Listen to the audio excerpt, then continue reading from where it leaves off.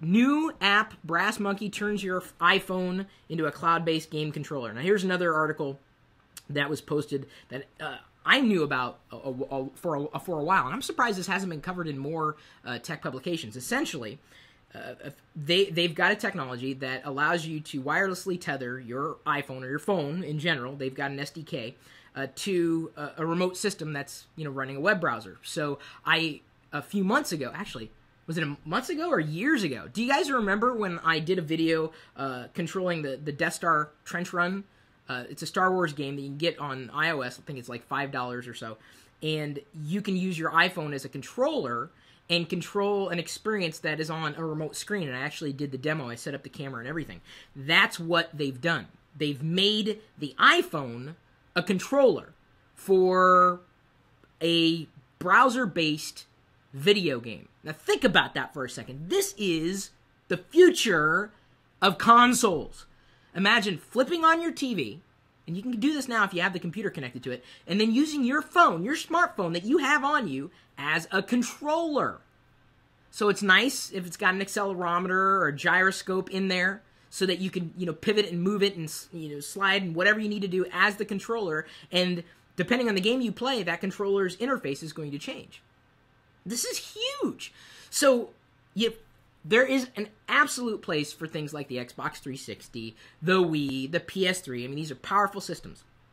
But again, how far are we with something like a Google TV or a completely different device than Apple TV and being able to do just that? I can use a remote control on my Android device to control my Google TV. I could use the app on iOS to use my iPhone or iPad to control a Google TV, or I could use my iPhone, which I don't have on me. Pretend my phone is here in this general area. Yes, I'm seeing your comments, by the way, as this is streaming live on YouTube.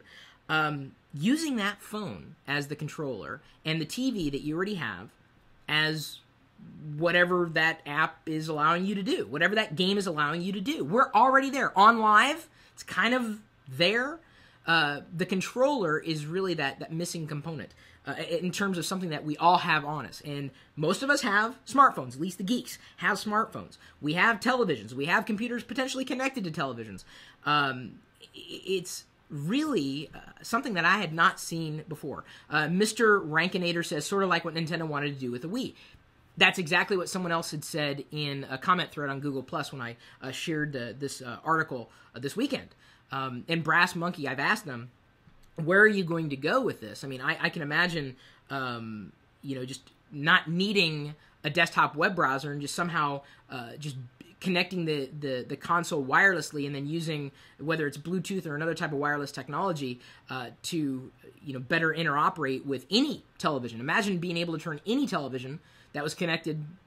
Well, actually, it wouldn't even need to be connected to the internet because you've got the controller there, and if the controller beamed the game onto the TV, everything would be right there. Everything you would need would be right there.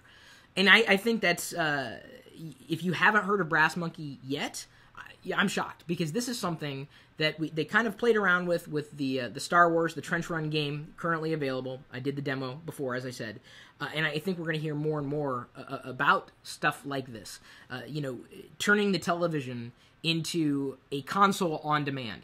Effectively, your smartphone at some point in the future can turn into a console. It's kind of already there now. You've got some amount of that with AirPlay on iOS to a certain degree. Very, very limited in this capacity. You're still tethered to an Apple TV. But we're getting there, and I think Brass Monkey has done a pretty good job. So if you want to take a look at tomorrow's gaming platforms, don't take a look any further than what might be in your pocket or your hands at this point in time. Again, the article is written kind of covering in depth of what Brass Monkey is doing and really the ramifications for the rest of the gaming industry.